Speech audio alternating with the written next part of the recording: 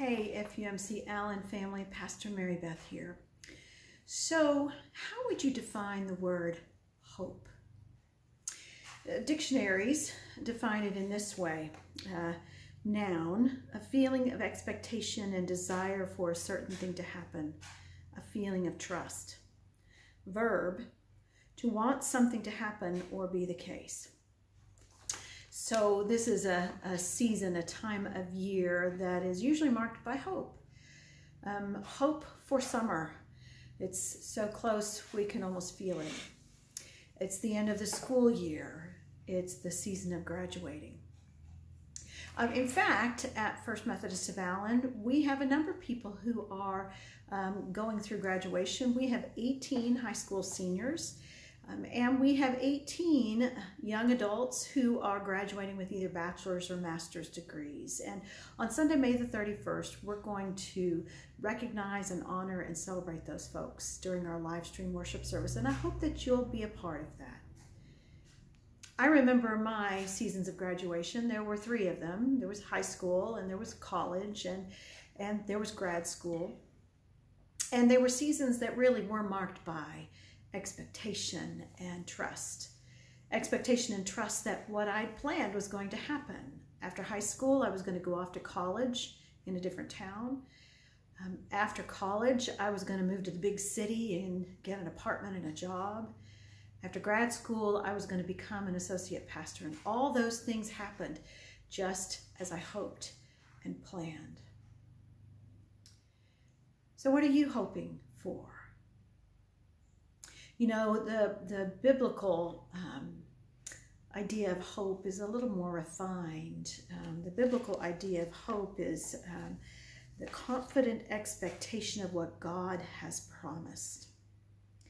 Hebrews chapter 11, the writer retells the story of Abraham and Sarah, who are given a promise by God of descendants and land. And despite how improbable and impossible those promises seem, Abraham and Sarah move forward with hope in God's promises. Sometimes it's hard to have hope. On Tuesday in our staff meeting, Creative Play Day Director Maureen Bowman shared these words about hope, and I asked if I could share them with you. Hope is the fruit of your relationship with Jesus when he becomes your Lord and Savior. But because you are human, your hope can begin to wane when life is really hard for a prolonged season, or you're jolted by a tragedy, or you experience a setback just when you're beginning to think things are going to work out. This is why we need to keep feeding our hope every day. So spend time with Jesus, who gives us hope. Celebrate the signs of hope that are all around us, and we must live our hope, especially when we are most uncertain. Maureen goes on to say this is a message which needs to be heard during this pandemic. In the midst of doom and gloom, let us look for signs of hope.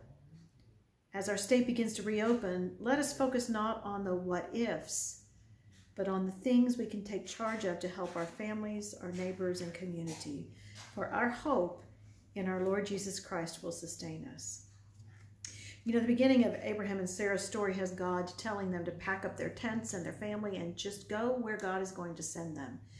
And they don't know where that is. They don't know what road God will take them down. They don't know where the path will lead. And yet, Abraham and Sarah trust God, and they move forward with hope. A few weeks ago, Ed Whipple shared something that one of our graduating high school seniors said that reinforces this sentiment. They said to him, I thought I knew where my life was headed. I had it all planned out. But God has a different path for me now. You know, the truth is, even when there's not a pandemic going on, none of us knows what the future holds. But because we have hope in Christ, we can trust and expect that God holds it.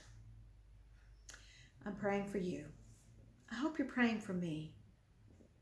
Stay healthy and keep being the church, my friends. Shalom.